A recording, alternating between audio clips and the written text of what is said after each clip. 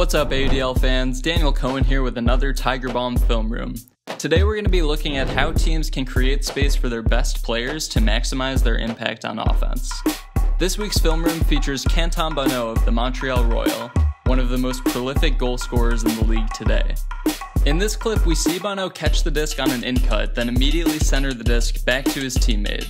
Right after dishing it back, Bonnaud is going to clear out of the handler space and start towards the front left corner of the end zone.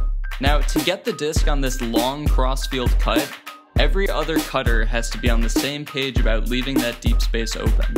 Sure enough, we see as Bonnaud takes off, the other three cutters in the stack all start moving in the opposite direction, choosing to come under on the near side of the field. The result is a half field of open space, and on a perfectly placed throw by Kevin Quinlan, Bonnaud is able to make the catch for the goal past the bidding Jeff Babbitt. Giving Bonnaud space to cut is nothing new for the Montreal offense. If we go back well before the goal is scored, you'll see throughout the possession, Bonnaud has plenty of space to work with pretty much the entire time.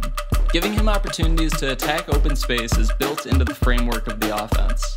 The team knows he can and will take advantage of one-on-one matchups, even if that matchup is 2019 All-Star defender Jeff Babbitt.